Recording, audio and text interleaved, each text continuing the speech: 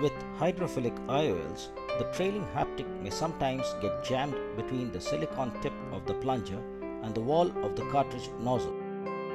Since none of the proposed ways to prevent this is foolproof, a contingency plan would be helpful. The nozzle of the cartridge is withdrawn from the eye to have the trailing haptic straddling the incision. The injector is then rotated to identify the area where the trailing haptic is trapped between the nozzle and the silicone tip.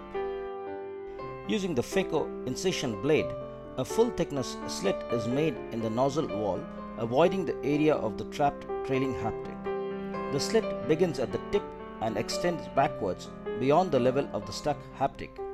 It does not matter if the silicone tip is cut. As the silicone tip pouts through the slit, the haptic is released.